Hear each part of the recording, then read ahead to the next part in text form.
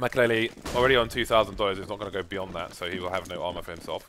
Just a deagle. Snacks upgrading to the auto sniper with the AWP in tow onto Neo. Yeah, this is going to be quite fun. He's going to have a nice vantage point as well.